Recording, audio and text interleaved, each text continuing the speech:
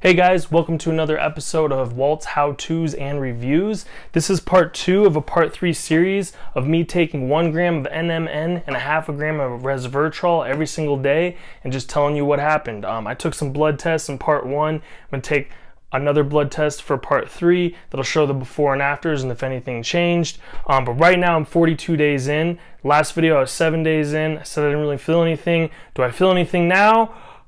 Yes, I do. I feel like I have more energy, and I wouldn't be surprised if it's placebo. You know, I'm taking something, I'm expecting a positive outcome, and then my brain tricks myself into thinking I'm feeling a positive outcome. But if you really ask me what I really believe, I think it's the drugs. But I don't know. I don't know. Who knows? But that's just how I feel, and the best way to describe it is, you know, I'm more productive at the beginning of my day than at the end of my day. Usually around 2-3 o'clock is when I start to taper off.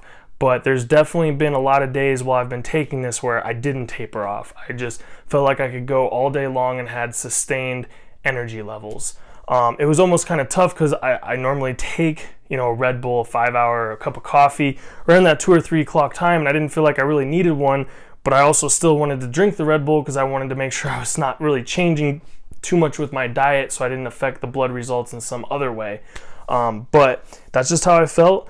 As far as hard evidence, you know, maybe I'll look younger in the video. I highly doubt it. But I asked, you know, like my wife, like, do I have like less wrinkles on the side of my eye when I squint and stuff? And she's like, no, yes, I definitely think you're looking younger.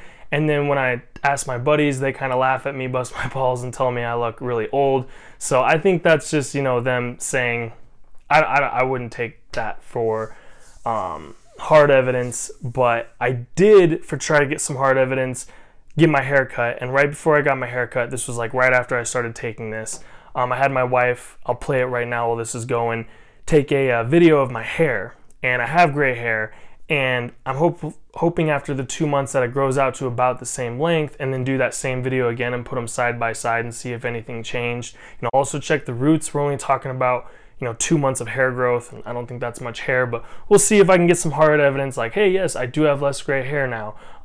The only other hard evidence would be the blood test results in part 3 to see if anything changed with them. Thank you for the comments. I saw a few people saying that I should be taking it sublingual, which is like under the tongue, and the idea is if you swallow this stuff, your stomach acids are going to destroy it and it won't get absorbed in your intestines and get into your bloodstream and take the full effect.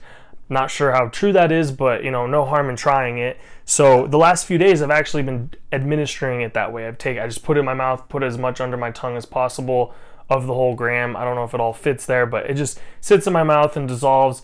Try not to eat or drink anything for a couple minutes. And the last few days, I was telling my wife yesterday, it's like I actually feel like even more amped, like I have more energy. So it'll be interesting to see, you know, the remainder of this trial. I'm gonna take it sublingually, where at the beginning I took it, you know, just swallowed it, and I'll let you guys know in part 3 if I do feel like there's a difference in taking it that way. It seems like other videos, comments on this video, everyone has a positive effect from taking this. I did do some research and found some, you know, somebody's got to rain on the parade of this miracle drug.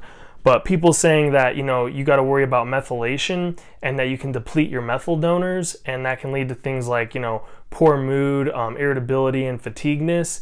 And I haven't noticed any of those things, thank God. I think it takes a little bit of time for that to take effect, and that, you know, they're claiming that if you test your blood, you should be able to see these things show up. 2 of the things were AST, ALT, which are liver enzymes, which if you watched my first video, mine were actually a little bit high. So I'll be really curious to see if that changes anything. One video I watched mentioned 3 other things that you can test in your blood that weren't tested in mine. So I'm going to ask when I go get blood tested again if they can do that.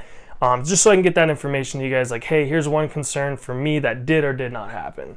So hopefully I can get that information to you guys. I think I covered everything I wanted to. I did. So yeah, stay tuned for the next one. Again, I feel good. I feel real good. So we'll see what happens. Thanks for watching. See you next time.